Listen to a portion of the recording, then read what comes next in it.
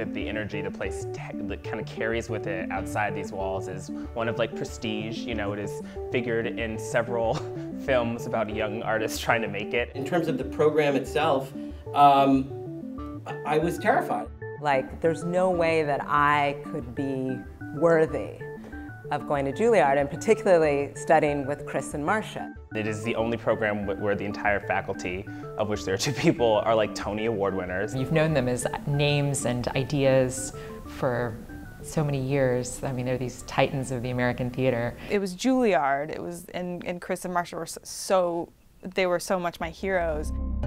It was kind of like that Elle Woods moment in Legally Blonde, where I was like, of course I've thought of applying to Juilliard. I've also thought about becoming an astronaut. And wouldn't it be great if I had a 3rd arm? I'd get so much more done. I was about to quit playwriting altogether. It was 1998 or somewhere around there. I was ambivalent about even becoming a playwright until I just, you know, we applied.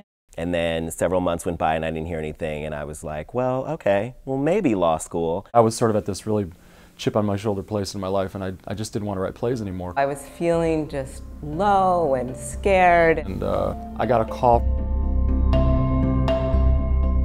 I had no cell phone reception where I was. I was in the middle of the street in Mexico. My phone was cutting out a little bit, but I was like, I can hear you. Tell me what's happening. And she was like, you got into Juilliard. And I screamed on 71st Street. And I was just in shock. And then I went inside and nobody in my family knew what Juilliard was. They were like, Juilliard? These construction workers were like, what's going on? And I was like, I got into Juilliard. And this guy's like, she got Juilliard.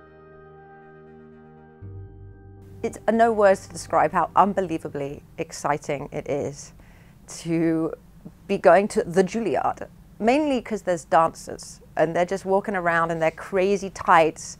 I remember going up the elevator. It was a big deal. It's Lincoln Center. It looks super cool. You're feeling super badass. And you get on an elevator feeling full of yourself, and there's an 8-year-old with a violin. And it really felt like we had joined the Illuminati or something. And then they gave us free lunch, and I was like, wow, I really have made it. I do remember like immediately telling myself that I had to play it really cool, like really not let them know how awestruck I was. And when I got here, I was just so scared, and I met Chris and Marsha, and all of a sudden I relaxed. I felt this incredible sense of warmth and acceptance and safety. I think it was the very first day, actually, that Chris and Marsha kept referring to us as playwrights. And they said, well, as a playwright, you may find such and so, or you may experience this and that. And I thought, oh holy crap, they're talking to us as if we're not students, but we're actually playwrights. I guess this is what I'm doing. And I just remember by the end of the day, looking at my 3 classmates. I was just a sopping wet mess. I was literally crying, which was really embarrassing because I was so excited to be here. And just thinking, this is exactly where I need to be and want to be. And then I have this picture of us after our 2 years at graduation, and just it feels like such a huge part of my life. As intimidating as it can be to enter this community as a new person, very, very quickly I felt that I could approach anyone, whether that was a first-year actor to ask them to come and read something, whether that's Jim Houghton, the man himself. The first day of school, Jim said, whatever you need, it's here. And I found that to really be true. A huge reason why I wanted to come here was the proximity to the acting program. I'd never seen so many talented actors in one place in my life. You know, just everybody was just like gorgeous and talented and sexy, and it's thrilling. I fell in love with a bunch of the actors and started kind of forming a company, kind of in my head at least, with who I wanted to work with. You know, a lot of us started writing for some of those actors and their voices. My job was clear. I had to write for these actors. I had to give them something to say. They were so good. And you have to tell an exquisite story, and you have to have superb dialogue in order for those actors to have something interesting to do. But really, we're in service of them, because those are the people that the audience is going to connect with. There was a really strong sense of community, and just the sense of responsibility to the world that I think all of the students felt in themselves, and I think that President Polisi really worked hard to make sure that we all were aware of. Every week that I came here, being in class was the highlight of my week, seriously. I've thought back to conversations I had around that table again and again. Part of the joy of that room is just like, it is just about like playwrights talking shop. It feels very much like a group of writers and not like you're in class. Chris and Marsha take great care in making sure you know how to talk to your peers about what they write. That we're all in this together. I also really enjoy the strange symbiotic animal that they have become, as two people working as one. The way they balance each other in the room is remarkable. When you're hearing your work out loud in class and you get a laugh out of Chris, it is the greatest feeling there is. There were a few times he pulled me aside and, again, sort of zeroed in on that one thing that he had reacted to, mostly because it was something that was alive and that in my otherwise dead plays, that he would sort of say, that's where you got to go. And when Marsha takes out her pen and writes something down on a piece of paper, you know that she's really listening, and what she's going to say is going to really sort of open your mind and make you go home and think. Something that Marsha and Chris sort of did hammer home, at least with me, was structure.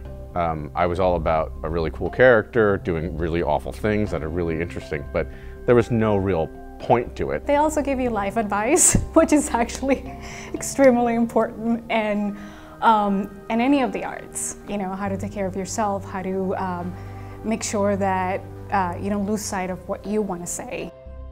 They don't teach playwriting. They really don't. They can give you kernels of wisdom. They can tell you anecdotal stories about the business. And they do that in class. And so class is very informal, and we're getting that the whole time. But what they really do is they care for the soul of the writer. It's changed my life being in that program.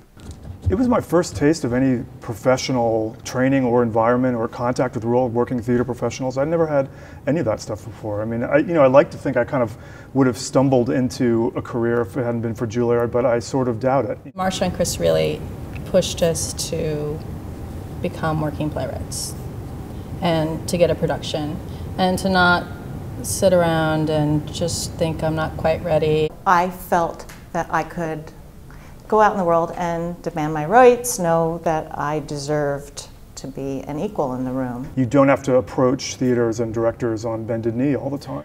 Obviously, that's important in Hollywood as well. I just think that life of a writer, Marsha and Chris teach you, which is, just this life of up and down and perseverance is really important. I felt that they were incredibly generous about sharing professional stories of horror and making you understand that no matter how brilliant you are, it's always going to be a challenge and it's always going to hurt. If you go into the ring swinging, going for the knockout punch every time, sometimes you'll get hit down to the mat. If you're lucky enough to have a career as a playwright, then that's part of it. It's not always, opening night parties and rave reviews. I think more than anything, they gave me the confidence to really feel like I was a writer. I was 22 when I came into the program. It took me 6 months just to call Chris, Chris. It makes a place and a community of people that go out and change the American theater. And I know that sounds arrogant, but the truth is they do. Coming out of the program, I felt like it wasn't just that my plays had changed, but my sense of place in the theater had changed. What Juilliard has given me is an incredible network of colleagues, peers, friends. I'll call actors from Juilliard, and they'll come over to my house and read my play or my new movie.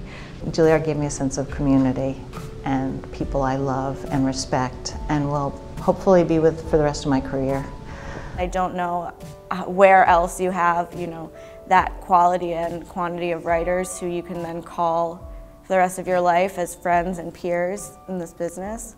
You know, you step into a writer's room and there's Alex Cunningham from the class after you. Or, you know, I went to a screening the other day of a Steven Belber movie. There's this collective group of writers that speak the same language because so many of us studied under Chris and Marsha. 13 years later, we still meet every other week and try and replicate the Juilliard experience. And Chris and Marsha, that's really important to them, the community, and to look out for each other and support each other. I mean, they really see writers as a tribe of, you know, lunatics, but a tribe that needs to stick together. And that relationship with Chris and with Marsha has just gone on in that strange, nurturing way where it's not just about the work, but it's about how you are and how you're doing. I think I learned more about playwriting every week there in those 2 years than I have in all the years before or since. And I think about those years and those rooms and those sessions every time I write. Well, I'm teaching now, and so pretty much everything I say in class is something I heard from Chris and Marsha. I think the true mark of great teachers is that you may spend however many hundreds of hours in class with them, but when that day comes that you walk out those classroom doors and you go on with the rest of your life, you find that those great teachers are still teaching you every day.